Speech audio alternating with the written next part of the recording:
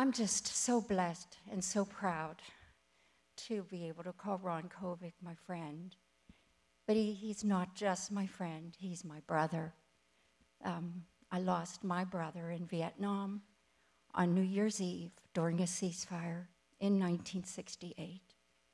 And that was the same year that Ron was wounded and paralyzed.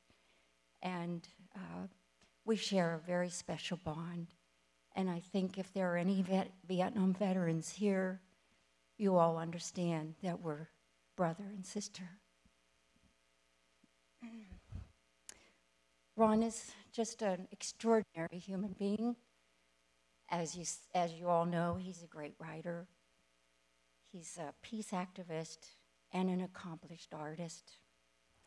He's done over 1,000 works of art, and I've seen many of them, and they all make a very powerful statement. And it's about his journey, his pain, his agony, his joy, his love of life. They're really quite something to see. And his triumphs, many triumphs. Ron has worked tirelessly for peace, not just for our country, but for the world. And I have been honored and humbled to march alongside him in numerous peace marches in Los Angeles over the past decade. How proud I am, Ron, to have walked with you.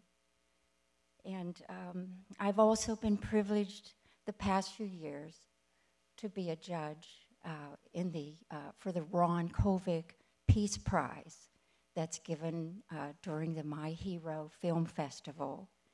And so tonight you're going to get to see some excerpts from the wonderful films that have won the prestigious Ron Kovic Peace Prize. So please enjoy. Thank you all for being here, Ron Kovic. Thank you for being you.